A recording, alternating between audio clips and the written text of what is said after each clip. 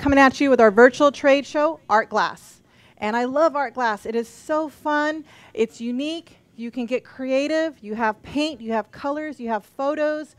There's a lot that goes into Art Glass, and we're keeping it simple for you today. So we have a special guest, and our guest, her name is Susan Hirsch. She's a glass artist, and I invited her in today. She does a lot of she does fine art, so she has a lot of her pieces that are held at a gallery in La Jolla, California. She also does private commission work. She does public commission work. She has many of her pieces in like hospitals, hotels. So she's pretty good at her job, I should say. And I've had the honor of working with her a little bit, and she's kind of showed me how to do a few projects, which I absolutely love. So I'm new to fused glass, but she's not. She's an amazing artist. She was actually named one of the top 10 artists in San Diego County. And I met her, or we met her, Rayzist met her at the Glass Craft and Bead Expo in Las Vegas. So let me bring on Susan Hirsch. Come on, Susan. Thank you for joining us today. Hi, it's great to be here. We'll keep our distance. Yes, social distancing. Great to be here, and I'm really happy to share the cool things that I get to do with the Rayzist Photomask. When I first met them, I saw the Photomask, and because I studied etching in college, I was like, oh my gosh, this is like, I can add this to fused glass, and it is going to be spectacular. And it actually has been really great, and I'm teaching some webinars, yes. And we've got lots of fun projects to show you. Some of the projects are very simple. They're one fusing, but a lot of them are two. So we're going to talk to you a little bit about using a kiln along with this. So it kind of just elevates or actually personalizes the kind of glass that you do. So we have here just these items here are not fused, but these are just regular glass items. This is the kind of stuff that you're probably familiar with doing, you know, candles, glassware, paperweights, and here we're using commercial blanks. So this is a blank that I've made with postcard, and this is fun because I've done both sides. Okay, so let's. So you can see that I've done a view of Paris on this side, and then done the postcard. So it's just a real fun thing that you can actually do. I love the stamp. You can do with, yep. Photos. Say you've got a picture of your brother and sister in Paris. You could make them a personal postcard with that. I love to do wine glasses and things with whimsical themes. I do all of my own, make my own artwork. I use vector from Adobe stock primarily because they have such a great selection, like this little ornament. Just a simple ornament. Wonderful Christmas gifts. Here is a little turtle paperweight, and again, etching both sides just gives it some great 3D. You can use this one either way. I love how you etch on both sides, and you show the detail with the Photoresist, and then you can just change you have some text on the front, and then all of your detail on the back. Now these were pictures that I just got off of Adobe and used the rubber stamp tool in Photoshop. And then the other parts, the postcard, I got from Adobe stock. There's lots of stock companies you can use. I just happen to like them because they have a huge variety and I don't have to spend forever working. Right. Then on something like this, I like to make sure that it has a three-dimensional, again, in the round feeling, which adds a lot. And we're going to show you in a little bit how I take the deer from one vector and the trees from another vector and combine them. Because even though I'm using vector art, I'm personalizing it by making it my own. Right. So we have. So these are items that a lot of our customers are very familiar with. Glass, blanks, not fused glass, but just glass that's been etched with photoresist or vinyl. But today we're bringing in a new piece of equipment. So you have your blaster, you have your photoresist mask making kit. Now we are going to introduce a new piece of equipment to you to complete the rest of these items that we have on our table. And what is this? Well, this is a glass kiln. There are glass and ceramic kilns. The glass kiln has a little computer or controller on it because glass needs to be programmed at several steps. They're like basic firing schedules that we can provide for you. And what I do is I create my own blank, so to speak. So the kiln will, in a sense, melt the glass. Yes. And fuse the glass pieces together. So to make this blank, what I did was I cut 3 pieces, and I'm stacking it because glass wants to fire to 1/4 inch. So if we keep our projects to 2 to 3 layers, we're always going to get this nice, soft, rounded edge. So this piece right here of blank glass that we have here is actually became this in the kiln. That's right. So what we do is, in this case, I have a mold in here. I would put this on the bottom of the kiln with some paper. We have to use a release paper. It's like in the oven, your glass will stick to the bricks, so we use a release paper. And then a simple firing, and I get this. And this is ready to add the Photomask and etch. I love the gold and the black. You can get pretty Really creative pretty. with color. This is iridized glass, and this comes this way. So it's just something that it's simple cutting and putting together. I just put the tape so it doesn't fall over, but you just place them in the kiln and fire them, and you'll get this beautiful blank. So you have the mold in there. Yep. So once you have your blank, you can you can put it in the kiln again and to shape it. So a lot of these projects require 2 firings. One is to create the blank or to create the form that you're going to work on, and then the second one is to shape it or to mature the enamel, because the enamel is a high fire enamel and it needs to go up to a certain temperature to become permanent, but then it becomes completely permanent.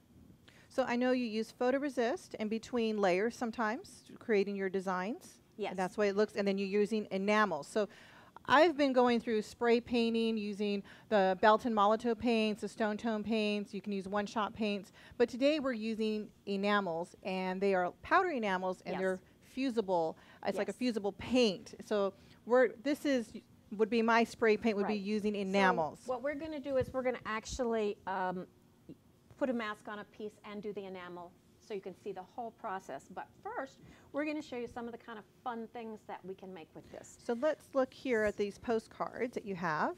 Okay, so these are what I call postcards in glass.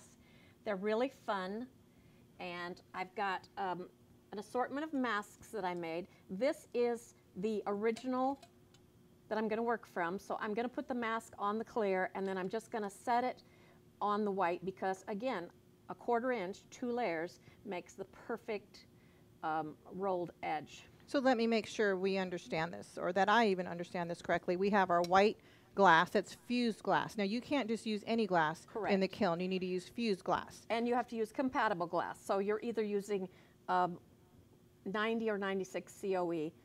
You can fuse enamel onto float glass, but you just need to know that there is compatibility that you have to be aware of. So we have our white backing, which is the back of this postcard, and then you have your glass on top. So this is 2 layers, and you have your glass, and then this is where you're doing, this clear glass is where you're doing a lot of the etching? Yes, I'm doing the etching on here and filling it in with the colored enamel, and then I'm just setting it on this in the kiln because I want it to fuse to that 1/4 inch. So this is a 1 fuse project.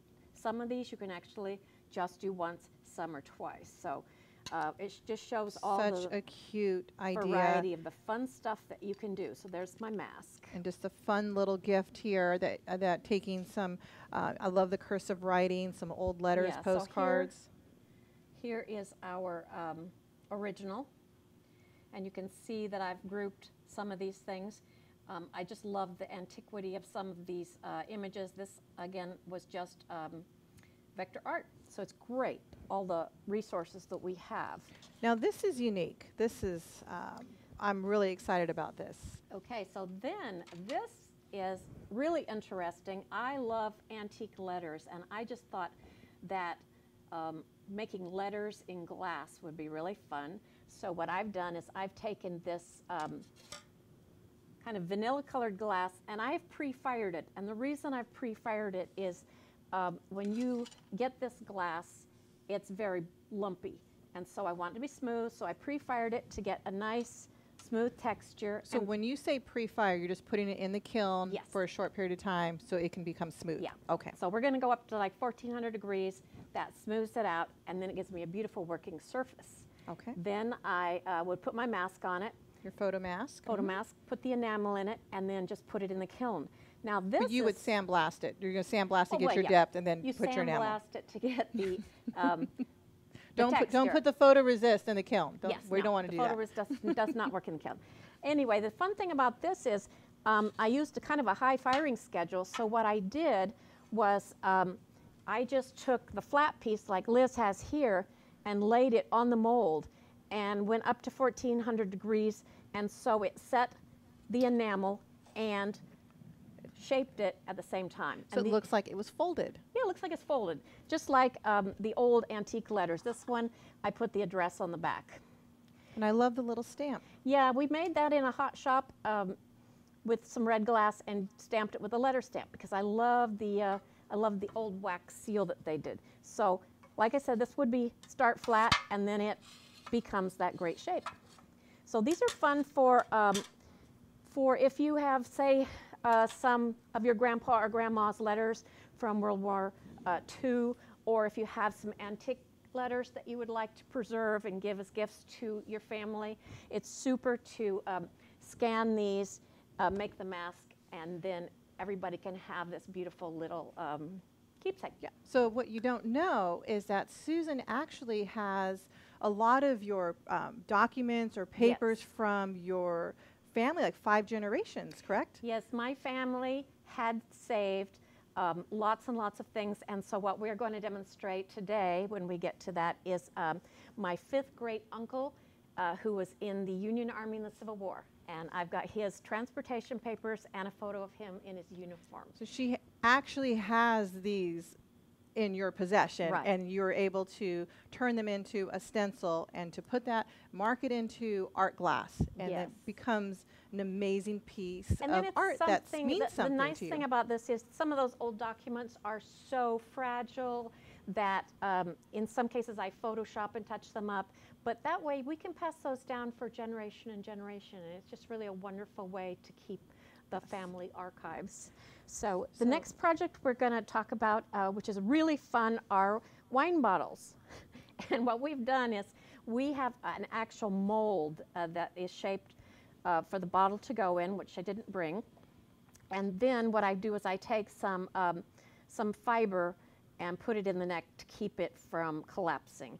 It's very similar to the paper that we put it on. That way I retain the shape of the neck of the bottle, and I can put the cork back in, which So you is can really save the cork, so you can put it back in. Yeah. And I love the paint, and the paint is not on the surface. You can tell the paint is in the glass. Yeah, even though it's initially on the surface, it fuses right into the glass, and this is then food safe. So we've got Annette and Eugene's family winery here, so you can personalize these as gifts. This one is one of my favorites because I know that you have to keep opening bottles to keep yourself fit with wine aerobics here. I love the little cork. So you can use it with, for olives, cheese and crackers, or whatever. It just makes for a really Or if your client fun. has a special bottle That's that they, right. for like a special anniversary, Yes, that you can an save it, occasion. you can do a keepsake for them, and that makes a great gift. Sometimes you have gifts that you have a person you need to buy a gift for, and they have everything. They have everything, and what do you get them? And so this is where you have to think out of the box. You can get a little creative. Do something and unique. do something unique, and you're recycling the wine bottle. Yeah. All right. So, and then we're going to move on to some other kinds of gifts. We actually have a picture of an award that I did on one of these plates. So you have a lot of people that will come to you because they don't want the traditional award. They Correct. have They want had something. awards, or they're retiring, and they want something a little different, a decorative piece that they can display. So tell us about this piece here. So this is, this I took the birds from a vector file, and I just grouped them together so I could create this feeling of it going from black to the gold. And this is that iridized glass that we just showed you in the kiln, which is also just like this one. So when we first etch it, it looks very gray because it's sandblasted. So then when we put it back in the kiln to form it into this shape, we take it up to a certain temperature where, like 1165, and we get this beautiful matte finish. Now, if I take it another 20, 30 degrees hotter and hold it, I'm going to get a gloss again. So you really have a lot of control over whether or not you want your piece to be glossy or matte. I love the gold look.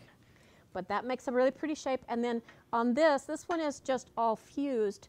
But what I do is I do sandblast the whole thing and then put it in the mold and go at that up to that lower temperature and get that beautiful, elegant matte finish. So surface qualities can really make a difference. So let's talk real quick. You have a mold here, putting Yes. the glass in a mold, because I noticed that you have a really smooth finish here. And This is the natural finish that you'll get when you do 2 layers. in a mold. In a mold. Okay. This one I did 3 layers and I actually trimmed it so it's a sharp edge, and that is a little more work. You're better off to just do the 2 layers where you get that really nice smooth edge. Because we want to keep it We simple. want to keep it simple for you so you can start experimenting 2 with layers, some photoresist, some cool designs, cutting your glass, getting creative with color. And let's look at this one. Yeah. You did photoresist on this one Now this, as well. yes, this is a Photoresist that I have here. I love all the patterns and things that you can find on with the stock art. So I take this, and what this does is it revealed the black underneath coating of this iridized glass.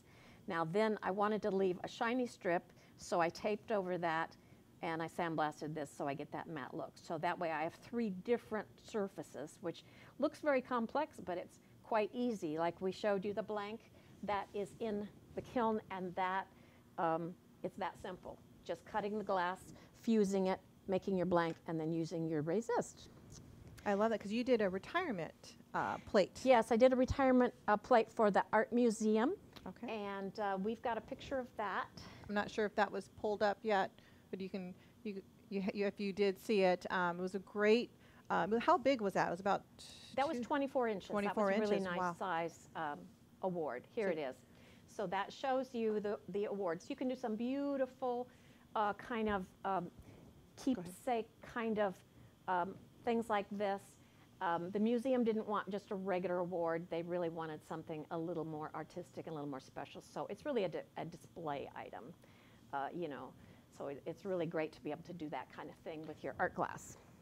So this is where it gets really a little more complicated because you're dealing with photos. Yes, now we're starting to work with the Rayzist and doing the bitmaps, making photographs, which is really cool. So we've got 2-layer projects here, which are the simpler ones. This is my Uncle Freddie, and it's an easy 2-layer project. I made this for all of my cousins, which is really nice. And then this one here is also a 2-layer project. So you want to hand me this one? And Thank you. This So is- this is the blank. I call it the blank because you're familiar with blanks. So I put 2 layers of glass together and then put cut pieces of that French vanilla, just like on the letters, and fuse it. So I have a nice smooth surface to start with, and then I'm going to put the mask on the blank, and I end up with my pictures here. Now I've added a little text and some pocket watches. These are actually pocket watches that I inherited. So you can take objects like pins, eyeglasses, anything that you've inherited, take a snapshot and put it right in with your historical photos. So these You are and your family. actually pocket watches that have been passed down, and you Yeah. have, and you just took a picture of them, made a photo mask from that photo, and then you've engraved it into your art. Yeah, so in this case, this happens to be the way that I created a thick piece. And so I'm doing these in individual layers. And I do that because when you use the photo mask, it creates air pockets. And you have to get rid of the air pockets when you're going to be layering. So I created the base first, fired it, and then I created this layer. I could create 4, 5, 6 layers more if you know, I want to do it more Blasting on advanced. each layer. This one is only blasted on the top layer, so it makes it much simpler. This one is a real simple project. So And again, you're using the French vanilla as like a letter, like Right. a document, and this Right. is an actual document So from one this- of your family. this Yeah. is a document from 1837. It is what we think might have been a wedding gift for my 5th great grandfather. And it was like a deed to a property. A deed. It was in 3 pieces, pretty battered, but I photoshopped it together. Then I fused the color on top to make it look like paper. So when you see the finished one that's like 5 layers, it looks like the paper is inside the glass. People say, how did you get the paper inside the glass? Inside the glass, right. But what's wonderful about this is now I could make these or some of these kind of pieces for other members of my family, so everybody can share the pictures. Because usually in a family, somebody ends up with the albums, not everybody, and it's really nice to be able to do this. And then my great-grandchildren will be able to see it when that deed has maybe disintegrated. I'm still going to have this wonderful keepsake. So one thing, when we met Susan at the Glass Craft and Bead Expo, you started sending us your artwork to produce Photomask for you. She was doing a lot of testing with fused glass. And what she did was she would send us her print films and she would say, okay, make it into a positive and make it into a negative. And we're like, wait. No, you just want it as a negative. And she says, no, I'm doing something different. So we had to see what she was doing. So if you notice, this Photomask, it's a photo, but this is a negative image, and this is a positive image. The positive image is right here on the black glass. Now tell us what you do when we give you the negative as a Photomask. Well, I like to have both because I don't know necessarily if I'm going to want to do it on a bright color or dark color, or if I'm going to want to do it light. So on this piece, for instance, I didn't use any enamel. This is just etched. And so what's great is black glass, if you're using the positive mask, turns it into this. So it looks really cool. And then here I've got my pocket watches. I also have the timeline of my grandparents, great-grandparents, great-great-grandparents, and some dates. So you can make some wonderful pieces. Now this could be slumped into this mold. It would fit to make a feature plate, but I chose to keep this one flat. Nice. But it just shows you that you can go negative or positive. So when we have a light background, you will put I'll put the negative image. The negative mask, and then when I fill it with dark enamel, that fills all those light areas and turns it into a positive. Okay. Again. So let's look and let's see what kind of questions we have. So bear with us just a moment, Susan. Let's take a look. Nancy, good. Thank you for joining us. I know that you signed up for some workshops to take with Susan, and Susan's a very good teacher. She hosts a lot of classes. She actually has a lot of webinars. So we'll put up some information at the end of this segment that you can look at some of the webinars that she has coming up. Let's see here. Okay, John Jackson. Hi, John. How are you? Thank you for joining us. Okay, he has a question. I'm curious what these sell for. Can you suggest a price range if a customer requests one of these single pieces? Very good question. Yes, well, it depends on how much work you put into it. If you're going to do a 2-layer project, it isn't very complex. So I would charge, maybe a couple $100s. Because remember, this is custom. It's very special. You're taking their photograph, you're scanning it, you're doing Photoshop work. So there's a little bit of labor. Right. It's a little different than just putting a name like on an award. On an award, yes. Right. So, and people, when they get these totally special custom family things, they are not, they don't tend to balk with the price point. Right. Now, when I do one of the thicker pieces, if it's a really big thing and it takes me a week or so, that might sell for as much as $1,000 or $1,500. So it just depends. But what I like to do is I like to teach people how to do it themselves. So it's not so costly. So you can come and take the 2-day webinar, the 2-day workshop with Rayzist, or you can do the webinar. And in the Glass Art Magazine webinars, I show every single step. It's recorded, and then you can rewatch it over and over. So if you just needed help with the retouching, because I show how to retouch your photos, how to mend tears, things like that to make your photo perfect for bitmap. And also firing schedules, because and that's something I would not know. Put it in the kiln, and then what's the time, how long, what's the temperature. So do you have all that information in your webinars? In the webinar, you get lots of different PDF files that you can download. It's got resources, where to find your enamels, Right. where to buy your glass, kiln suggestions. It also talks about, gives you the firing schedules for the 2-layer pieces as well as the 4 to 5-layer pieces. And it's interesting because when you're working with glass, it makes a big difference on the thickness. It's like when you're cooking. If you're cooking a turkey and the thermometer on the inside says it's one temperature and the surface is another temperature, that will not work for glass. Glass has to be the same temperature from the surface to the interior. So when you're working with 1 layer or 2 layers, you can imagine the difference in the temperature is not going to be that much. But Right. when you start working thick, you have to slow it down a lot. So your firing schedule might be a couple of days instead of overnight. When you're going real thick Yeah, when you're pieces. going thick. Yes. Because it has to cool down at the same rate, so the inside and outside is not. Well, but that's all explained in the firing schedules. Awesome. Thank you. And we do have another question here. We have Helene. Hi, how are you? And she's a fused glass artist, and she does a lot of screen printing and enamels.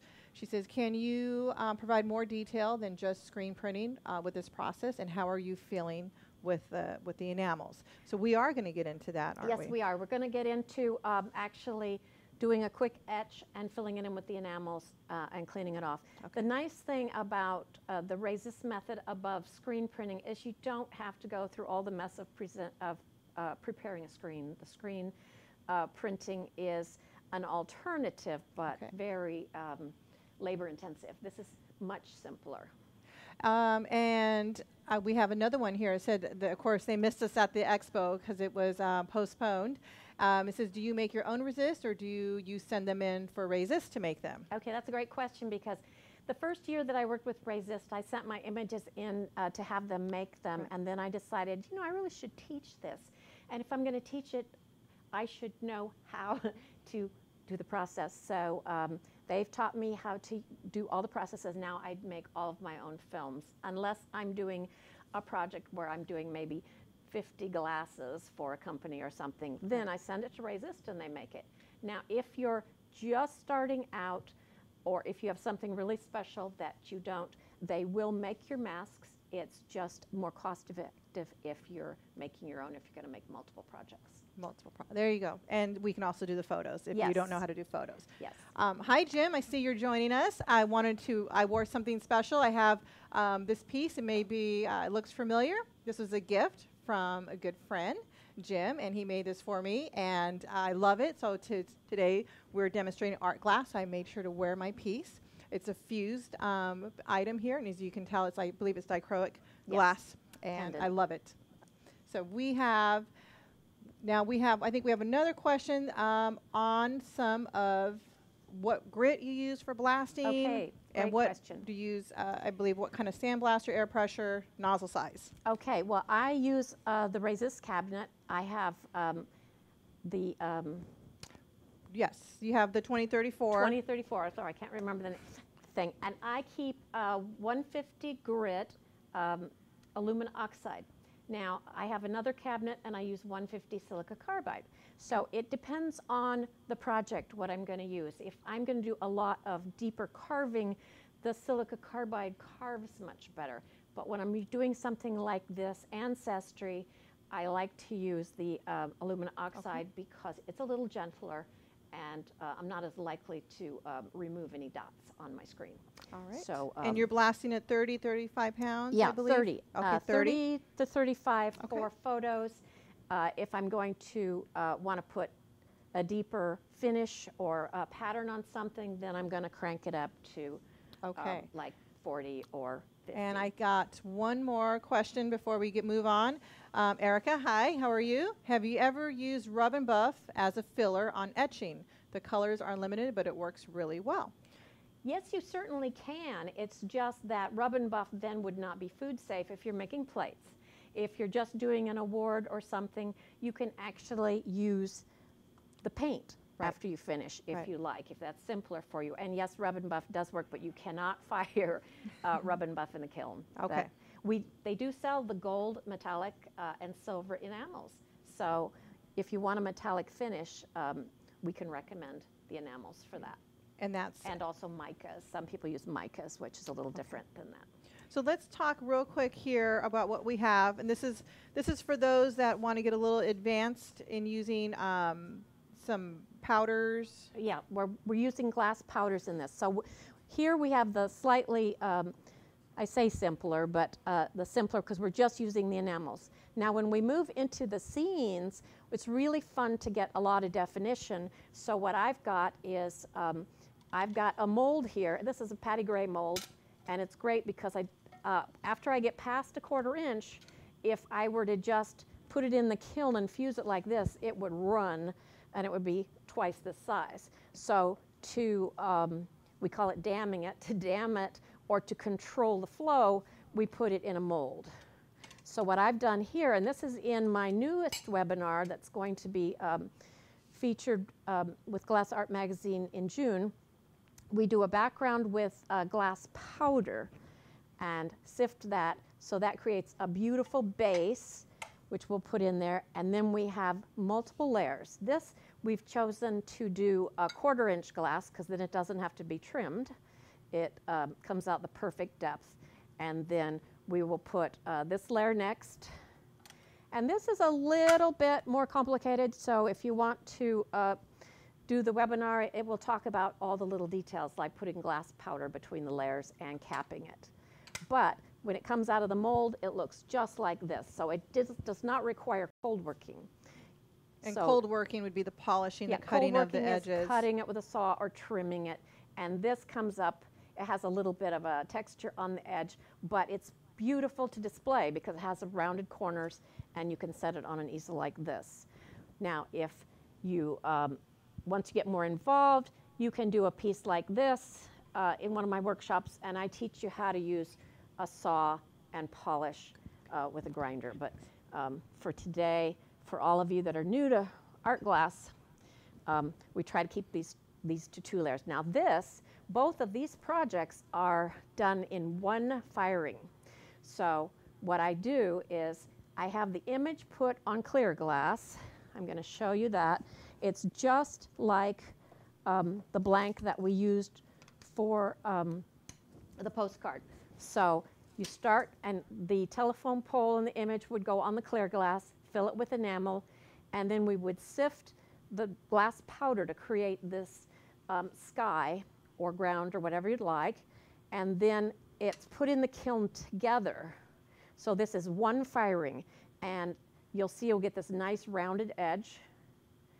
So it's a one-shot thing. So some of these are really fun because you can do them just with the first firing, and they're not capped, meaning another piece of glass is not put on the top. So it's fired just like that.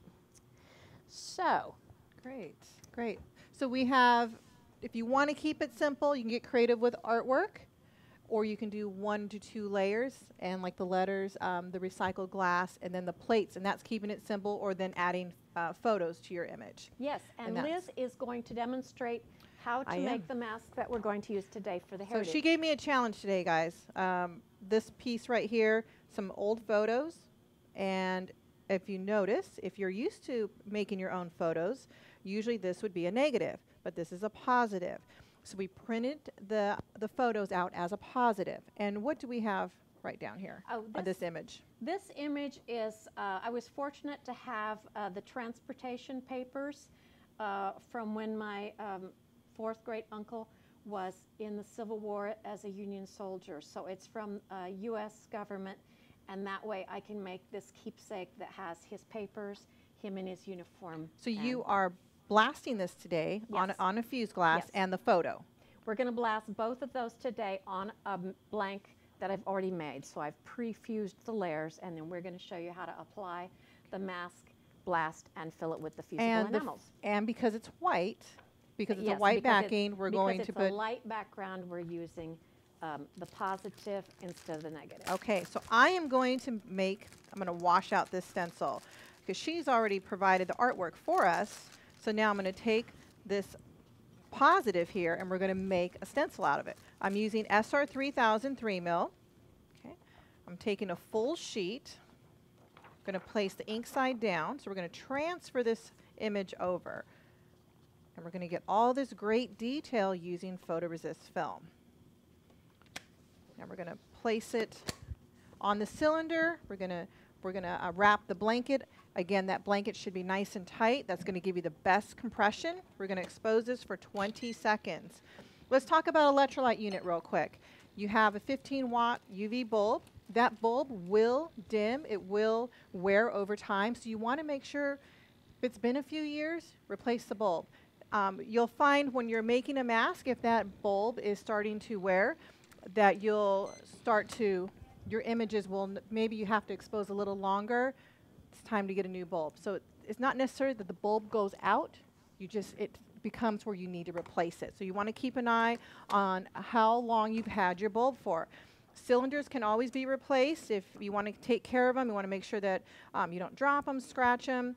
But the next important item to replace would be your blanket. So you want to make sure that when you have your electrolyte blanket, when you're producing stencils, that you have a gap here and that you have to stretch it to tighten it, because that's giving you compression between the photoresist film and your artwork, giving you the best detail possible when it comes to your photoresist film, your images. I'm going to place the shiny side against this white board. Okay, we're going to hook up our faucet here, our hose. And if you need an adapter, we do sell the adapter with the washout hose. So we're going to place this on here. All right. And we're going to wash with some hot water.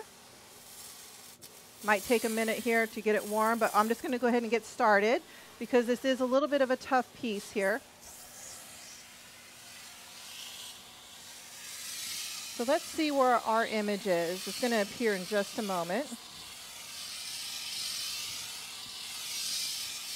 Because it's a positive, it can be a little challenging to produce this stencil, to know when to stop. And you notice I'm very close to the mask with my nozzle.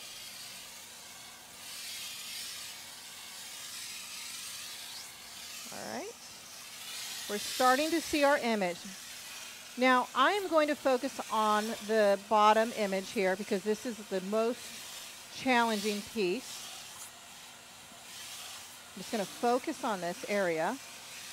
This area right here is going to be the last to wash out. It's going to take the longest.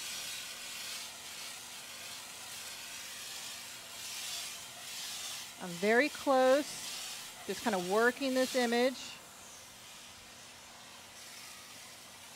Now hopefully you guys can see that. Starting to appear.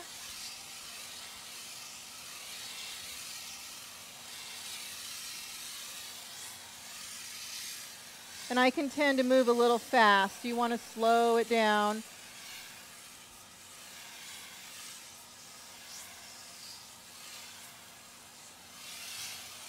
There we go. Starting to wash.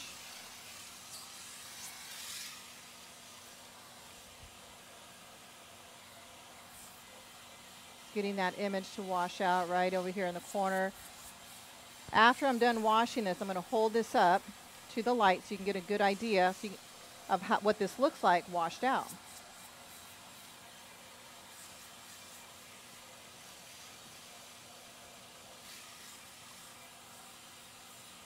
And it looks different because it's a negative image now. So we printed it as a positive and then we wash it out as a negative.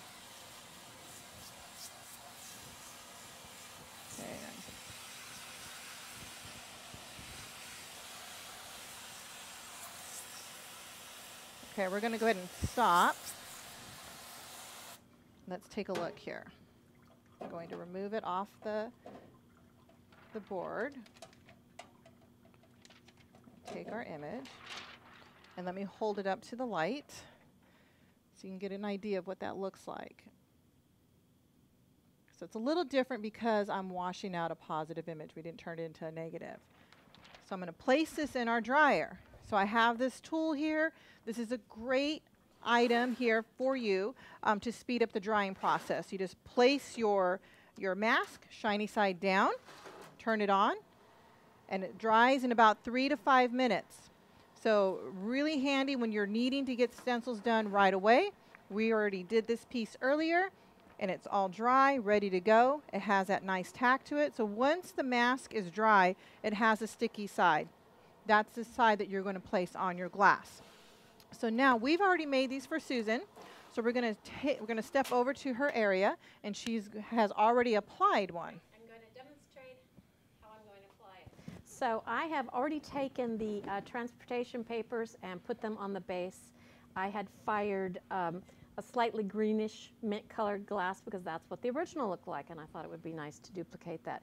And then I have my picture here. I'm going to separate it from the backing, and then I'm going to put it on. This is a little chamois, and what that does is it makes sure that it's nice and moist. And then I'm going to place it right over this. So it will look like an actual photo. So it'll look like an actual photo. The nice thing about the Photomask is it's repositionable, so if I don't get it absolutely perfect the first time, and I see that I've made my image just a hair taller, so I'm going to end up taping that. So I'm putting it on here. I'm going to use my squeegee to smooth it out, and I have crimped back one corner here so I can get a hold of the film. And I'm going to hold that down, and then I'm going to hold that. Sometimes I'll use the squeegee a little more and walk it back real slowly. Now it's lifted, but that's okay because I can pat it and get it to come down. So nice and flat. Okay, got a little lift. So I'm just going to roll it with my fingers like this just to smooth it back out. Nice. Okay. It's nice because these are pretty easy to manipulate. And then you can see that you've already kind of done this over here just on the clear glass. Yeah, I did a test one. I wanted to see what it was going to look like on the clear glass. You can see that with the enamel in it. So, and if I end up with a little wrinkle or something, it's kind of neat because it's a vintage photo, so it's going to look a little antique. So you don't have to get too concerned if you end up with a little spot or something. So now I'm going to use my wire brush to perforate the surface. I've already done it to this. And now I'm going to tape it up and we're going to blast it. Okay. So. And you're using the vinyl tape? You like the vinyl tape? Yeah, I'm using the vinyl tape because it is nice and tough. And I've already, if you can see here, I've already blasted his name. Now I'm going to put the tape here. I want to be a little careful not to cover up part of this image, so I'm going to be a little careful. And here I'm just going to use the regular masking tape because it's a little bit more forgiving. Okay, so make sure that if you have something like this that you cover it. Now if I don't cover it and I find that I've accidentally blasted the edges here, it's not a problem because if I wipe the enamel out, make it really clean, it completely disappears. It's like you're erasing it. So it's really not that big of a deal. So what we're going to do is we're going to go ahead and. So we do have a question. So just to clarify, when we are blasting on dark glass, we are printing out the photo as a negative. Correct? That's correct. Okay. And then when we're blasting on white glass, we are printing out the photo as a positive.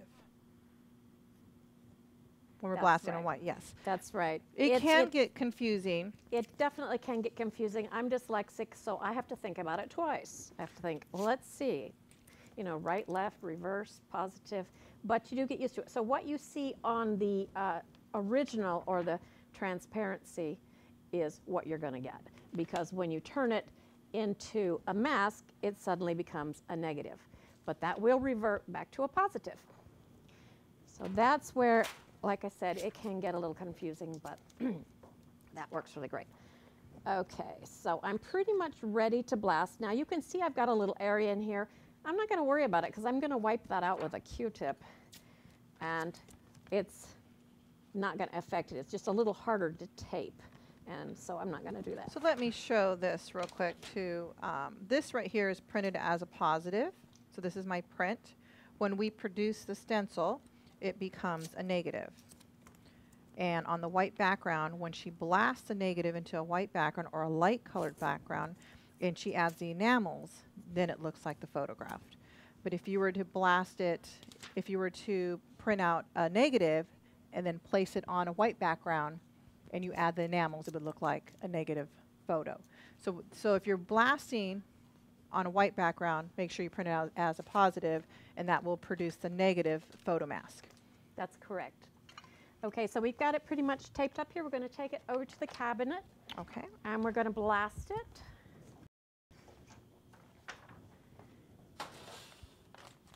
All right. And it looks like Billy's been at the cabinet because it's set for tall. Do you want to wear my shoes? No, I don't want to wear your high heels. What I'm going to do is I'm going to lower the cabinet. This is really great because with this cabinet, it's completely adjustable. So if you got somebody short like me, and then you have somebody tall that's going to use it next, it's great. So you can make the adjustment. And do you want to wear gloves? And there's a choice of whether or not you can wear gloves. I think I will in this particular instance.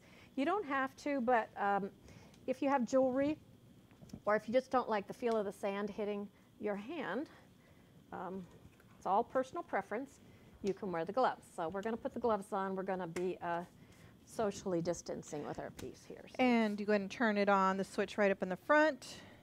Okay. You are pressurized. Whoop. Okay. All right. So now you can see in the cabinet, I've got my piece. I'm going to come in here with my hand. You're about you're about 35 pounds. That's about right. Okay. So what I'm going to do is I'm going to place it in here, and the first thing I do is I take it kind of like a pencil because I like to have some control over the direction. Some people do this and it's not as good. So I'm going to aim it away because I'm always going to get this burst first. And as soon as it settles down, I'm going to pull it back and I'm going to lightly dust because what I want to do is use the pressure of the sand to set that mask down. So I'm going to really lightly set it, come up here, make sure that I have him completely stuck to the glass. Now, once I have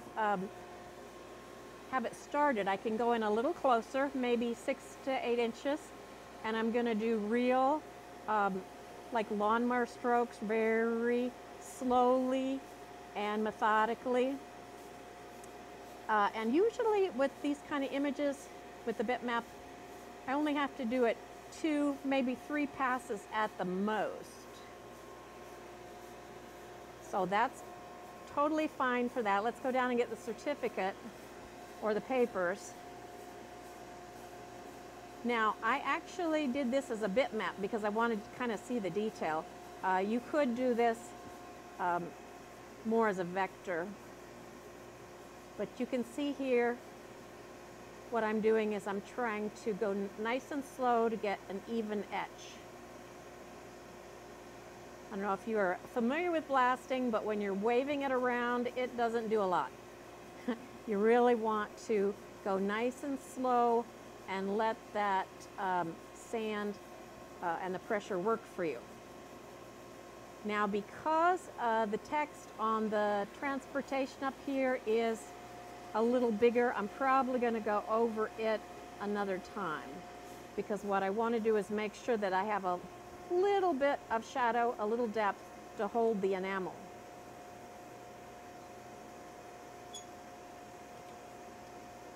Okay, so I'm going to come back up, make sure on those wider areas, I'm going to come back up and I'm just going to go over that heavier area again, just to make sure that I've got a nice etch. So I think we're probably really good with that. The bitmap, of course, does not take as much etching as a big solid area. So we are ready to go peel it and enamel it. And you can, there is a blowgun in there, a blowgun if you need a blowgun. Yes. So we do have a question. We have someone that took your class last year, I believe, at the Glasscraft and Bead Expo. And they had a question on what are some of your sand carving techniques to blast all the way through glass. Okay, well, when you're blowing through glass, I would tend to use the heavier mask. And I can start to clean this for you. The 5 mil. She can peel that for us and then we'll show you. The 5 mil, and Originally, I put a piece of glass behind it thinking that the glass would be fragile, but it really wasn't. So I just cranked it up to about 60 pounds and just kept working it, and it blows all the way through. Excuse me, blows all the way through. And that is a really neat kind of technique that I like to use. I like to have the negative and positive on that. And another question, what mill thickness do you use when it comes to photoresist film? Okay, so if I'm going to do bitmap images, I'm going to use the 3 mil because it gives you more detail. If I'm going to go for a deeper etch, I'm going to use the 4 or 5. Now, what I like to do is I like to rinse the sand off of the glass before I use a razor blade. Now, I know if you're doing awards and things like that on blanks, Here's a razor if you need. You don't want to use a razor blade because it's going to scratch. But it's it's really kind of nice to have this because it'll help you get the mask off. Now the mask is going to kind of soften anyway, but this is just going to make it a little faster. And besides, I wouldn't want to ruin my manicure trying to get the mask off, right? Okay, so it's not going to hurt the bitmapped image at all. For me to use the You razor almost blade. can't see the photo on the white. You can't. Yeah, you really can't see the photo. It's going to completely appear when we go to put the enamel on it. Okay. So we have, so we use the 3 mil for the photoresist film for the photos, and we're using the self-stick SR3000. So now we're just And we will put up Susan's contact information at the end, but we do have, I believe we have her name and her email. You can email her some questions, and you can see the contact Susan the Hirsch at Gmail or firefusionstudio.com. And she's very helpful. Okay, well the great thing about this Photomask is it sticks, but as you can see, I do have to remove it. Okay, so now once I have my glass clean, we're going to go over, we're going to dry it, and we're going to put the enamel on it and show you how that works. All right. Okay. I can dry that for you. I have some water there for you in case you need it. Thank you. Okay. So here I am with the enamels now. There you go. I like to use either linen towels or microfiber towels when I'm working with glass. Because it leaves less lint. So you can barely see the etching on the surface of that, but it's really going to pop up when we fill it with the enamel. So we're going to put it here, and I'm going to talk a little bit about the enamels and the materials I use. This is Easy Fuse brand enamel, and it is a high fire. So I can go up to like 1500 and it won't burn out. Some of the enamels do burn out. So I recommend the Easy Fuse by Fuse Master. It comes in a little envelope, which is kind of messy. So I put them in these bead jars, which is great for being able to recycle. So it comes, looks like this. It's just powder. And what we're going to do is we're going to take and put a little bit of this. I already have some left over into the black here. And I always want to recap these because when I use the hairdryer, it's going to blow over. I'm using the Fuse Master water-friendly enamel. The reason that I like this enamel is it wipes off easier. Some enamels are meant to stay on the glass, so cleaning it up in this process is pretty difficult. And this dilutes 4:1, so it goes a long way. Put it in a little squeeze bottle to make it easy so I can control the amount of liquid. I'm going to take a brush here and I'm going to mix it up. Can you add too much liquid? Yes, you can make it too soupy, and what you want is kind of, I guess what you'd call a finger paint or tempera consistency, because you want enough of the color in the enamel, but you don't want it to dry instantly. And for this purpose, I'm going to go ahead, and you can see how difficult it is to apply the enamel. You really are just wanting to mush it, I call it mush it, into the little divots. So it is important to have a little bit of a depth there so that the enamel can go down into that engraved area. Yeah, it's going to go right into the cracks. So it's kind of cool because again, and the enamels come in lots of different colors. So if you, you know, don't want to have to pre-mix them, you can buy these in about 20-some colors.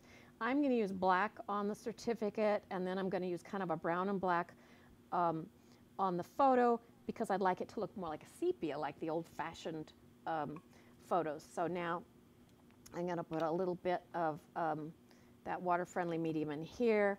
Now I'm going to mix this. You could use a separate brush. It just depends on how fussy you want to be about your recycling. But what I want is kind of this dark sepia brown black enamel. So this is what I'm going to put on the photograph.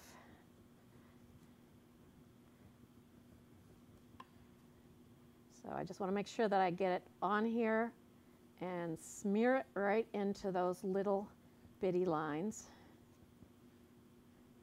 And then I'm going to take the black. I'm actually going to just do a little kind of dabbing, because I kind of want it to, you know, have that kind of old feel. And then I'm going to put black in the text. Okay, and this.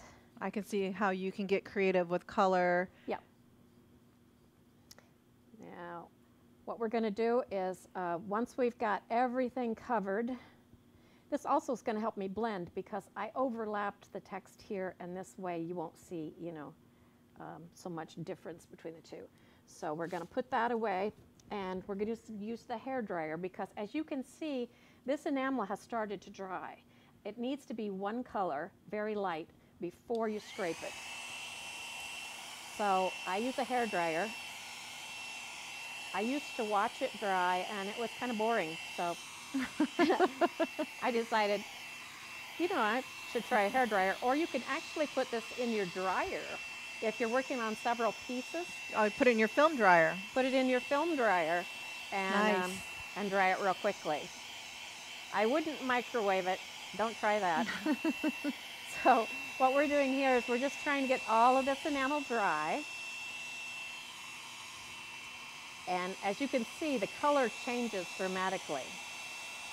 So this is the same concept of doing the letter with just some text. Now you can see that when we scrape this, it's going to look very light, but this is a rich black, and it doesn't mature until you fire it. So it'll be the same mission. We have a great turnout. We have people from all over. We have people from Canada. We have people from UK. We have someone joining us. It looks like, we have people from New York. We have Texas. Okay. Russell, Ontario. Thank you for joining us. Maryland. New York. We have Arizona. And we are from Florida. So welcome. Thank you for joining us. And we have Erica. Thank you for joining us. I know that you are a busy woman, and you have a great setup, I believe, in Arizona. And okay, well, I'm ready to scrape. So looks great. All right. Liz, if you want to pop back over here. What I've done is I've got a big tabloid piece of paper, because this is very messy, and because the enamels are not super inexpensive, I want to recoup all the enamel. Now, I am going to end up with kind of a brownish gray, but that's okay, because that's a color I use a lot. Now, I take the razor blade and very, very firmly come across the piece. I like to have the paper over here, so it's going to take all of the excess residue. Now I can really see that green, the green tint glass. I did a green glass underneath for the certificate. And here, let's do.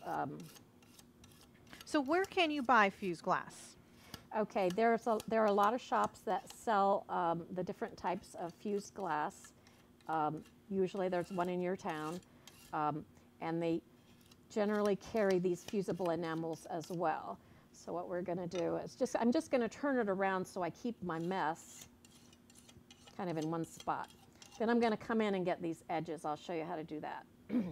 So for fused glass, I know we have, locally, we have Oceanside Glass Tile. Yes, Oceanside Glass Tile is a great resource.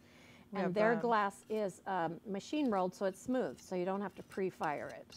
And then you have Bullseye Glass up Yes. north from us. Bullseye, their glass is hand rolled, so like on the French vanilla I used for the letters, I did have to pre-fuse it to get it nice and flat.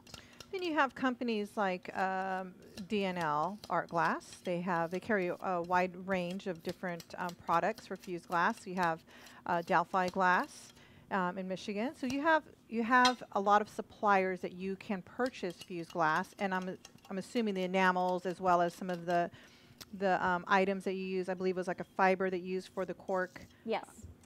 Yeah, all those kind of things generally you can get. I set this aside because what I want to do is I want to clean up my mess. I'm just going to put this back in the black, and you can see how much of the enamel you get back. It's amazing how little enamel it actually takes.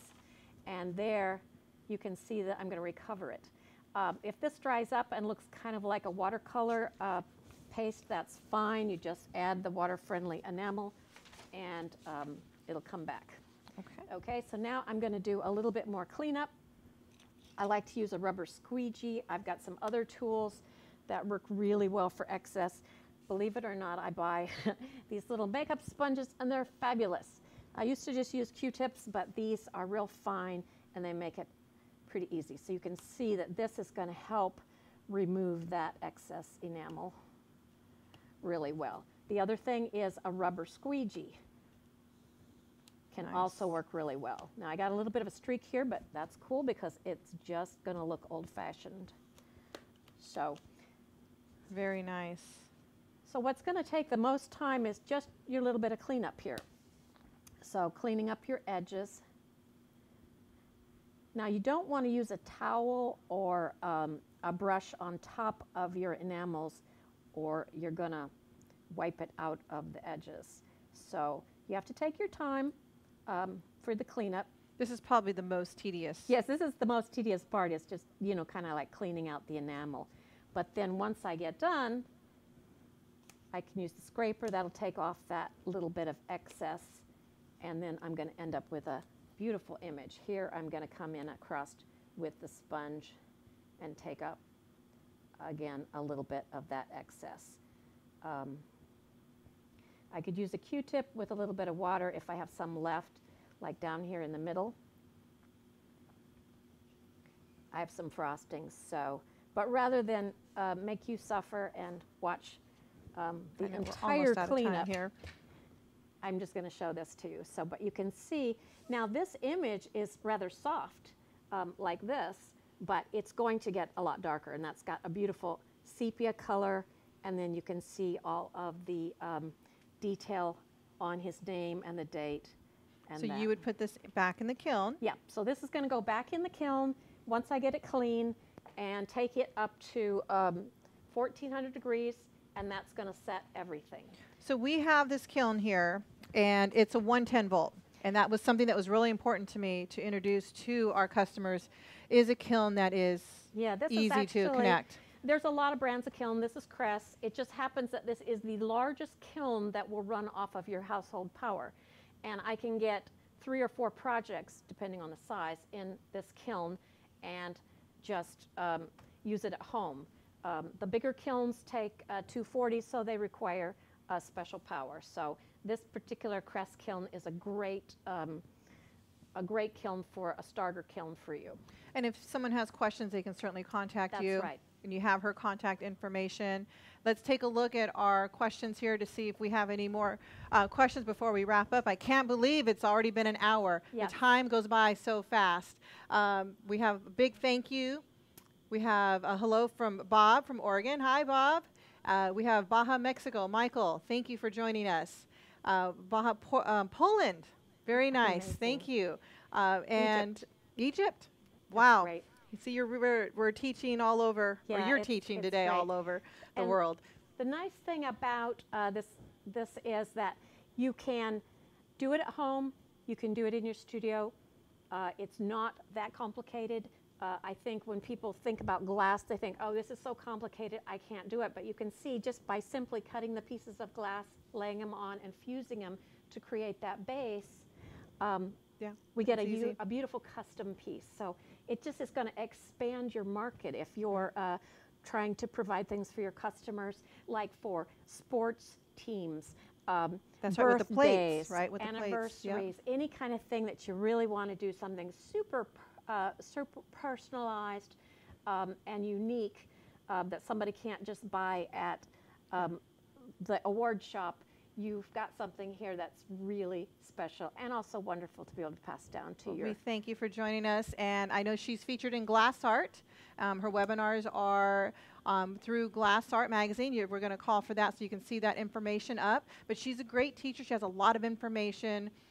Reach out to her if you have some questions, and she'll help you out. But you can go to the glassartmagazine.com, and then you can go under Expert Webinar, and she has some great webinars coming up. If you want more information on this whole process, you can keep it simple, or you can go advanced with some of these multi-layer projects with the glass powders and different things like that. And the nice thing about the webinars is once you've got your link, you can watch it over and over. So if I just need refresher on the Photoshop, because I go into retouching, fixing cracks, lightening and darkening, all kinds of things that you're going to need to know to do this process. So it's great. You can watch it over and over.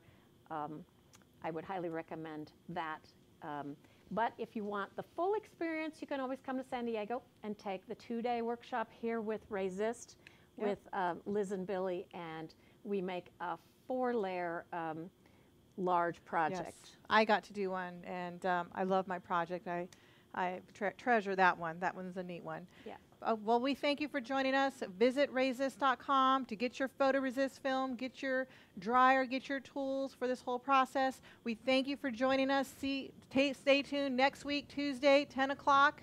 We got a great session planned for you. We're working hard to bring you fresh, new ideas for your business. We want you to be successful. Rayzist is family owned and operated, and we want you to be successful, especially during this time. We know how hard it is, so we're going to equip ourselves. We're going to train up ourselves, and we're going to push forward here. And we're going to set the world on fire, making some money, making some art projects now.